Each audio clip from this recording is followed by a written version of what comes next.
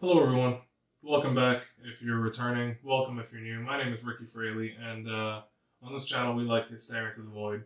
Hope that it doesn't stare into us too much as we talk about true crime. This week's video is on a man by the name of Futoshi Matsunaga. He was or is, I guess he's still alive right now, just in prison. He is a Japanese serial killer. I would lean more towards saying he was a potential cult leader because of the things that he did, but they gave him the name the Mind Control Killer, and you'll see why in just a second. But before I get into that, I'd like to once again remind you guys that down below in the description will be a link to my Twitter and a link to my Patreon. On Twitter, we can all talk together, and it'll be the best way to communicate really with me and everybody else who follows. And on my Patreon, if you join and are part of the inner circle, then a part of the proceeds will go to Thorn, which is a nonprofit dedicated to fighting trafficking in children. I've got more information over on my Patreon, so if you swing by and decide to join, that's great.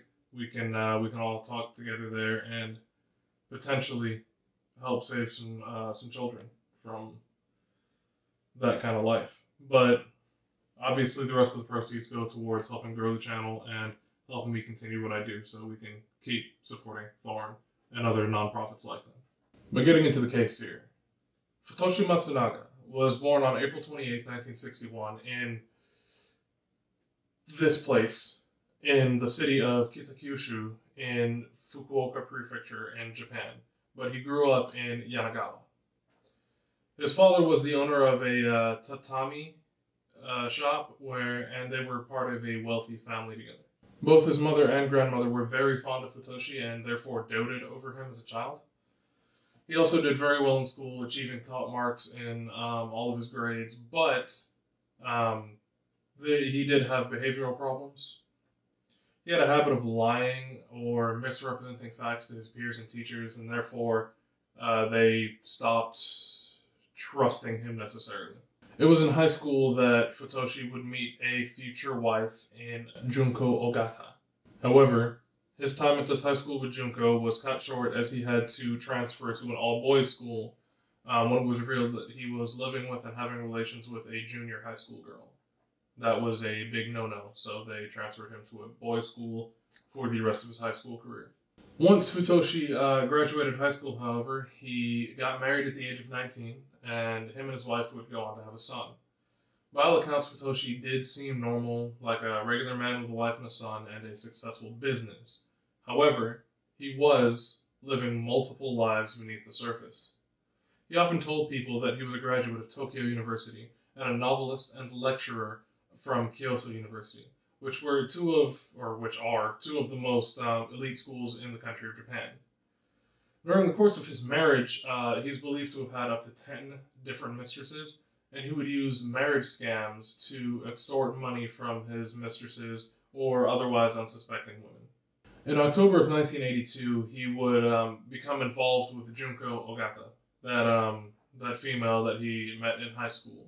On Christmas Eve of that same year, while his wife was pregnant with their son, Futoshi would hold a party in which he invited all of his alleged mistresses, including Junko. While his wife was aware of his cheating and his affairs and desired to get away from him, she was unable to leave the relationship due to her pregnancy. Junko and Futoshi would grow closer in the intervening time, and Futoshi would begin to assault both his wife and Junko at the same time. While his wife would become angry and fight back, Junko would be more submissive and she accepted the abuse. His now ex-wife recalls an incident in which Futoshi had been assaulting Junko and told her to lick a pool of mayonnaise up off of the floor. His wife objected and told him to stop due to the presence of her child who had been born by this point, but Junko bent down and proceeded to lick the mayonnaise up off of the floor as she had been told to by Futoshi. Eventually, his wife would not be able to stand the incidents of abuse as they were becoming more frequent, and she eventually ran away and filed a police report. Futoshi would search for her and try to find her, but he couldn't, so eventually he filed for divorce, and the divorce was finalized several months later. After Futoshi was caught, his ex-wife would tell reporters, and I quote, if I hadn't escaped him, my family would have been murdered like Junko's was. I feel so sorry for Junko. So, there is a little bit of information on the tatami shop that his father ran that Futoshi eventually did take over. He took over the shop and converted to selling Japanese futons instead of tatamis. He would name this new business World in 1983. 2 years later, in 1985, Futoshi would purchase a building to operate the business out of. Futoshi would build a soundproof room on the third floor of the building that his business was running out of, and it's believed that he used this room in order to torture his own employees through electrical shocks. He would allegedly shout at his superstitious male employees about spirits haunting them and being behind them constantly while they were in the shop, and he would often make references to religious terms like samsara and kami. Employees would later recall that they were abused if they failed to follow Futoshi's orders, and that they were encouraged to abuse or torture other employees and to conduct several fraudulent business transactions and unlawful business practices. They were ordered to do all of this by Futoshi in order to defraud customers and clients of money and just to satiate his sick desire for torturing people, I guess. By the year of 1992, so remember he took over the shop in 1983, so 9 years later, by 1992, Futoshi had stolen a total amount of 180 million yen, which was about 2.2 million US dollars, through fraud and blackmail.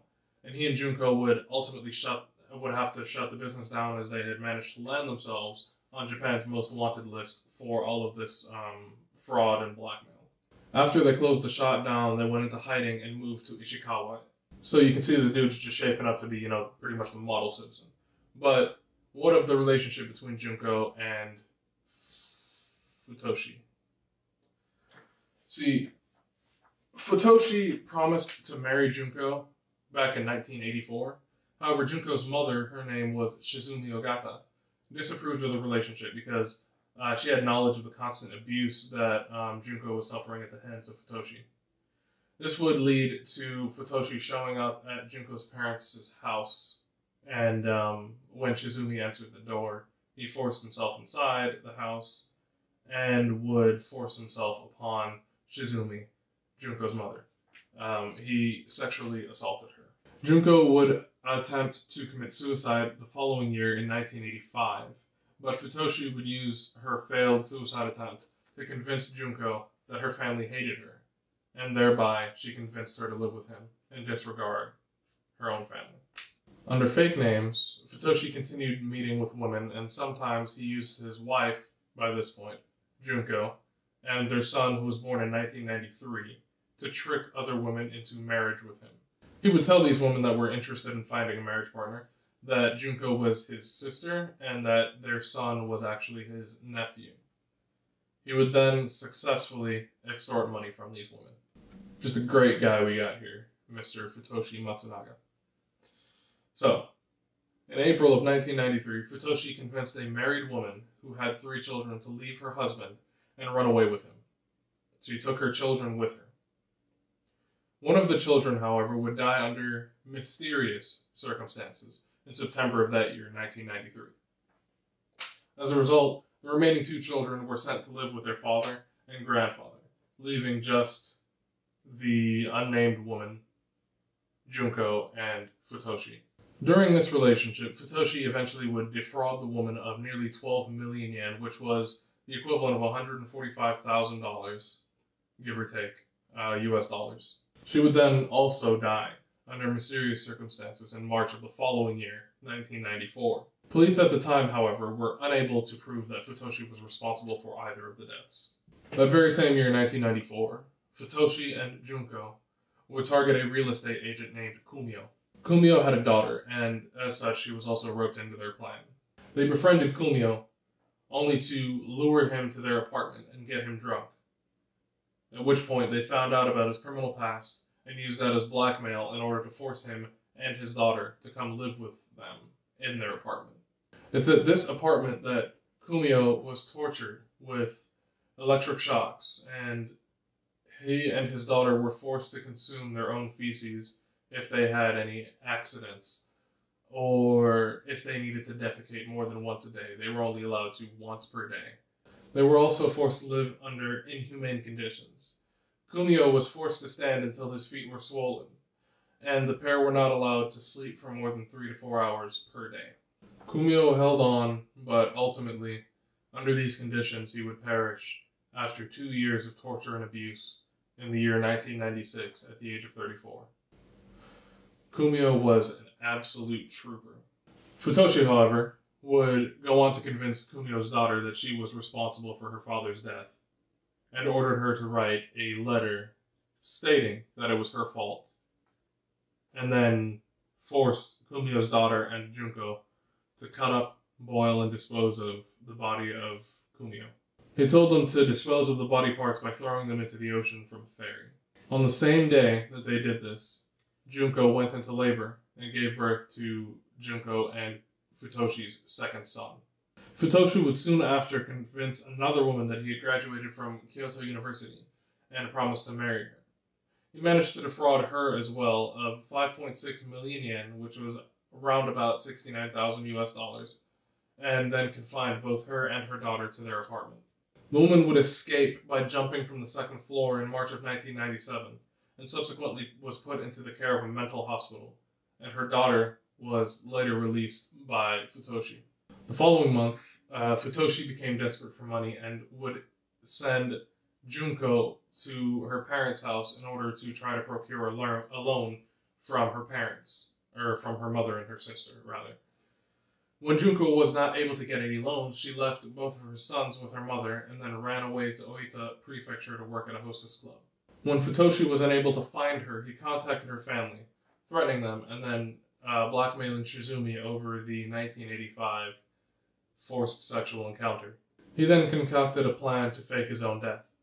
He got 3 acquaintances who knew Junko to pretend that Futoshi had committed suicide and to tell her about his funeral.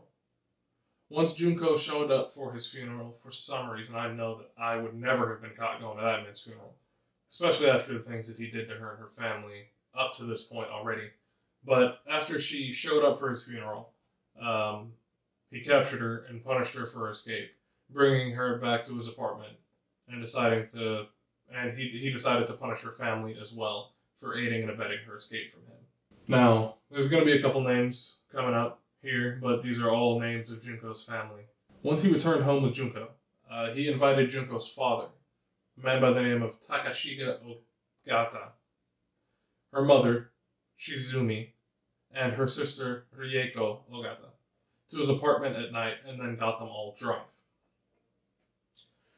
See, Futoshi would use this as a means to divide the family by getting them to divulge any secrets they were keeping and then argue with one another, or by blackmailing them into sending him large sums of money in order for not divorcing Junko and reporting her crimes to the authorities. Once the family was broke and therefore could no longer afford to provide large sums of money, he would begin to torture and abuse them as well.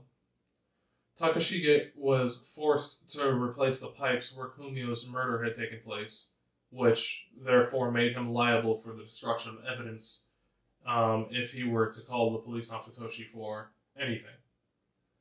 In addition to this abuse, Futoshi was having these heavy quotations, sexual relations with both Rieko and Shizumi. That's Junko's mother and sister, Shizumi and Rieko. And this made Junko upset, rightfully so. That's her mom and her sister, obviously. And this prompted her to confront him. However, he would deny this always to Junko. Rieko was still married to her husband, Kazuya Ogata, and during these relations. And as a result, Futoshi began attempting to drive a wedge between her and her husband, and her sister Junko. Futoshi began inviting Kazuya over for his nightly drunken family meetups, And it is here where he began disclosing to his brother-in-law all of Rieko's past indiscretions. Heavy quotations. And he began to slowly turn him against Rieko, eventually convincing him to hate her and her parents. Soon, he encouraged him to start beating them. In turn, Futoshi convinced Rieko to start divorce proceedings against her husband for the beating. So you can see how he's insidiously working his way into the mind of all these people through torture and manipulation tactics and getting them to do exactly what he wants them to do. That's why he was called the mind control killer. It's because he was just so good at manipulating the people around him that it was like he had the power of mind control. He forced the brother-in-law, Kazuya, to replace the tiles in the bathroom that Kumio had died in and told him that he would also be caught for destroying evidence in the event that he went to the police. Futoshi would then convince his brother-in-law to start bringing the couple's children into the home as well. This would put all 6 of Junko's immediate family under the same roof with this monster. The parents stopped going to work, and the kids were absent from school all the time. They were all going to Futoshi's apartment. They all started suffering from mental and physical illnesses, and they took out as many loans as they could in order to give to Futoshi. But eventually they could no longer afford rent on their own homes and had to live with him permanently. Once their money started to dry up, it was time to start lightening the load that was in his home. At this point, Futoshi had been able to sponge 63 million yen, about 630,000 US dollars, from these family members. On December 1st, 1997, Futoshi coerced Junko into shocking her 61-year-old father, Takashige, to death. The entire family was responsible for dismembering and disposing of the body of their former patriarch. They would disassemble and flush the body parts in public toilets and throw them into rivers. Just a month after Takashige died, Futoshi got Junko and Rieko, so Junko and her sister, to hold down their own mother, Shizumi. She had been going into spasms from the electrical shock torture, and her mental state had begun to severely deteriorate, so Kazuya strangled her with an electrical cord while her 2 daughters held her down. They would also dismember her corpse and get rid of them the same way that they had done all the others. The next month, in February of 1998, Futoshi commanded Junko to do something about her sister Rieko, who had gone deaf from the electric shocks and repeated torture. Rather than having Rieko suffer even more torture and electric shocks, they decided to end her life. Junko's niece, Aya Ogata, held down her mother's legs, while Rieko's own husband, Kazuya, strangled his wife to death with an electrical cord. Shortly after this, Futoshi and Junko would confine Kazuya to a bathroom. He would soon become sick as a result of the torture and electrical shocks, and on April 13th, 1998, Kazuya drank a can of beer given to him by Futoshi, and some anti-drowsiness medication, and died an hour later from apparent starvation. Aya, who remembers Junko's niece, and therefore the daughter of Rieko and Kazuya, was the one to find Kazuya, her father's, body in the bathroom, and the surviving members of the family went about dismembering and disposing of the remains.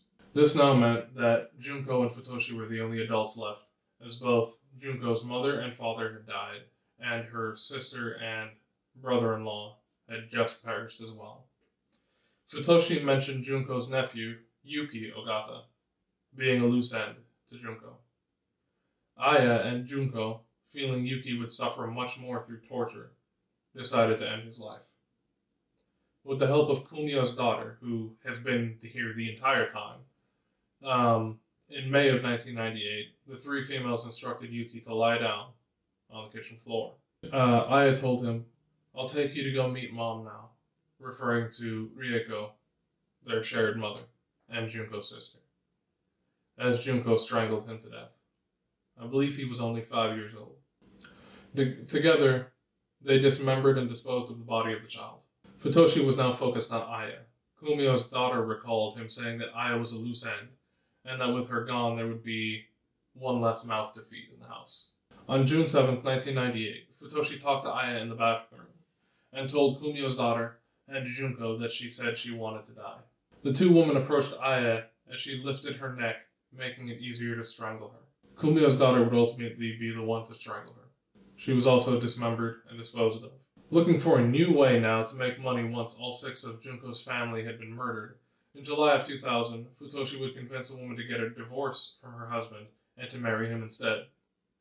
He forced her to put her twin children in his care, while requiring her to pay child support for them in August of 2001. They would convince her to give him a total of 20 million yen, which was the equivalent of 246.5 thousand US dollars. Now for the beginning of the end for this absolute monster of a person. Kumio's daughter, who was now a teenager, had been living with Futoshi and Junko, and had been tortured, asked to torture, and was responsible for taking care of both Futoshi's kids, as well as the twins who were now living with them. Feeling like she might be the next one to be killed, and I can't say I blame her, she managed to escape on January 30th of 2002. She would run away to her grandparents' home and tell them that she was on a business trip. They weren't aware of her confinement and weren't even aware that her father had been killed. Futoshi, however, was still seeing many women, including Kumio's sister, so Kumio's daughter's aunt, obviously, who gave him enough information to find her and bring her back on February 15th, just 2 weeks after she got away. However, before she was taken back, she left a note for her grandparents pleading for help. As a result, he would punish her with being strangled, electrocuted, and she had her fingernails and some of her toenails pulled out using needle-nose pliers as a punishment. The grandparents would contact the authorities, and a photo was found with the daughter holding her own father's heart. On March 6th, so about 3 weeks after she was captured again, the girl would escape once more and report the crimes to the authorities. The police would arrest both Futoshi and Junko the very next day. Kumio's daughter's confession started a murder investigation, and the police took custody of Futoshi's 2 sons and the twins that they had acquired. When police entered Futoshi's home, they found loads of pornographic photos and videos that he had taken. The pair were charged with Aya's murder on September 18, 2002, Takashige's murder on October 12, 2002, Shizumi's murder on December 6, 2002, Yuki's murder on January 11, 2003, Kumio's murder on February 3, 2003, Rieko's murder on February 25, 2003, and Kazuya's murder on May 30, 2003. There were, however, no charges ever brought against Kumio's daughter. The trial for the couple began in May of 2003 at the Fukuoka District Court. No physical evidence of the crimes was ever found, so police investigators used both Junko's testimony and Kumio's testimony, pictures, and other evidence found in the apartments, as well as statements from neighbors complaining about putrid smells, which were likely from the rotting corpses that were inside the apartment. Futoshi, however, continued to plead innocent, claiming that he only abused the victims because he did not like their attitude and didn't intend to kill them because they were his quote-unquote money trees. He insisted that Ogata committed the murders on her own. The prosecutors, however, were unmoved, thankfully, by Futoshi, that charm's not going to help you here now, and asked for the death penalty for both Futoshi Matsunaga and Junko Ogata. On September 28, 2005, the court sentenced the couple to be executed by hanging. They were found guilty of 6 murders, but not for killing Kumio, as he had been injured by electrocution, which later resulted in his death, instead of a direct act of a homicide, I guess. I feel like that would still be homicide, but they weren't charged for his death. Only, I guess, torture. They appealed the decision to the Fukuoka High Court, and in September 2007, Junko's death sentence was lowered to life in prison. This was largely due to the domestic violence and torture she suffered at the hands of Futoshi, and for her showing remorse for her crimes. Futoshi's death sentence was upheld, and he would appeal the decision once again, and the case was brought to the Supreme Court of Japan. His defense argued that he wasn't involved in the crimes, directly, and so should not get the death penalty. However, the prosecution felt he abused, assaulted, and coerced those around him to commit the crimes, so that he wouldn't get his hands dirty. They also said he wasn't remorseful for anything, never apologized for any of the crimes, and that the punishment was justified. In December of 2011, the Supreme Court upheld the death sentence, and the sentence was finalized. He is still currently on death row in the Fukuoka Detention Center, awaiting his execution. So, if you really wanted to, I was going to say you could go visit him, but why would you want to do that? And also, I don't know if they allow visitation for people on death row in Japan. I don't even know if they allow it here in the U.S. for the places that still have the death penalty. But yeah, he's still alive. He's in prison on death row waiting for his sentence to be carried out. The twin children, however, that he coerced away from their mother were returned to their mother. And Futoshi and Junko's two boys were enrolled in elementary school and lived at a child welfare institution. Kumio's daughter was sent to an orphanage, but upon becoming an adult, she got married and lives with her husband and her two children.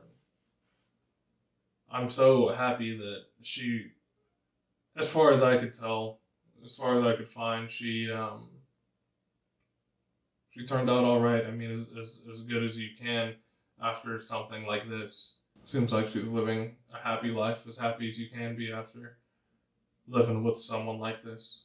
Being held in captivity by someone like this. In July 2003, a farewell ceremony for the 6 deceased members of the Ogata family was held with photographs and an empty urn, as there were no remains that were ever found. So that was the case of the Japanese mind control killer. You can see where they got the name from. He definitely seemed like he was able to control the minds of those around him, but we know that he was just a con man, probably pretty charismatic though, and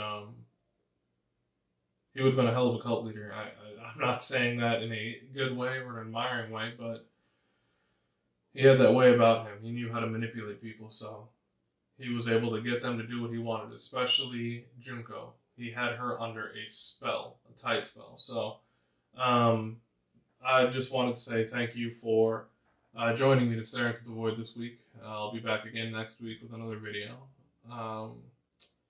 Hit up my Twitter, follow me, say hey, say what's up. Go to Patreon if you want to support me and support Thorn, fighting against trafficking in children. I do want to say thank you to my patrons, and I do want to say stay safe to all of you. I love you, all of you, and I'll see y'all next week to stare into the void some more. See ya.